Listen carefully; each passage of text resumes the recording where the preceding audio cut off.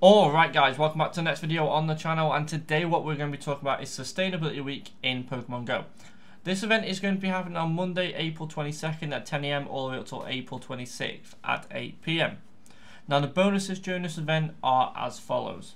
You'll have an increased frequency of buddy Pokemon bringing you presents and gifts. Your buddy will spend more time on the map, which is really interesting for using your Poffins to get walking stats, things like that. But not only that, the distance for your walking hearts will be halved. That is huge. So if you're like me and you don't have any best friends on the game, you will be able to up your heart rate for that a lot easier. So I'm going to be trying to get all 3 hearts on maybe 10 Pokemon a day. It may seem like hard to do, but hopefully like most of them I'll do is probably like 1 or 2 kilometers. So halving that makes it a lot easier. But moving on from that, let's look at the Pokemon that are in this event and are featured.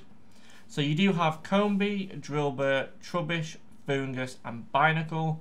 Now these are going to be in 2k eggs. These are going to be a higher chance of getting a shiny from 2k eggs, so definitely worth it if you do have any chance and any incubators in your box. You can always use it to try and get a shiny COMBEE, which is very difficult to get. However, it has been featured in the past 2 events as well. You've got Drillbur, who has been featured in shadow events, but this is a good chance to get some candy. Fungus as well, being shiny. It's kind of a newer one that I haven't got either, so I'm looking forward to getting that. But I will say one thing, I do wish they'd recycle the Pokemon better. Obviously, with it being spring, COMBEE is going to be out a lot more because there's bees coming out, things like that. So it does fit the season. I just wish the Pokemon would recycle better rather than having it for 3 seasons in a row. Field research tasks, there isn't any information on these at the minute, but you will be able to encounter all 5 of the Pokemon up here. So that's always worth it. And there is going to be a collection challenge around it for Stardust XP.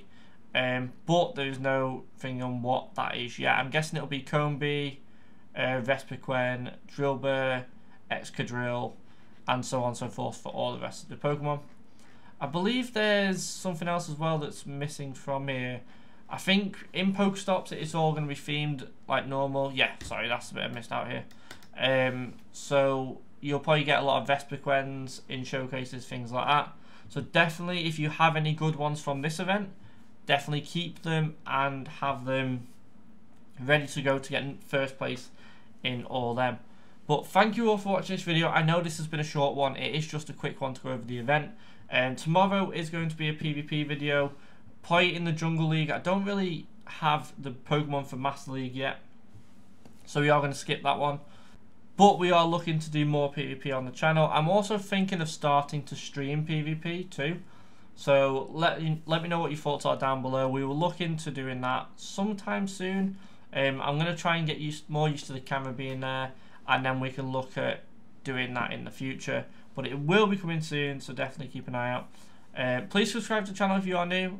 Like I say, comment down below if you think the event's going to be good, and if you have any tips on overlay styles for news event, like the news videos at the minute. So if you look at the video now, you've got the camera in the corner and then just one big screen for the information.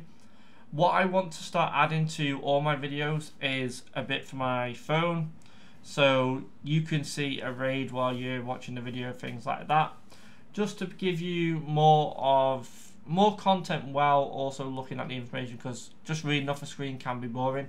So definitely give me an idea on what you think of that, and also like the video, and I'll speak to you all in the next one.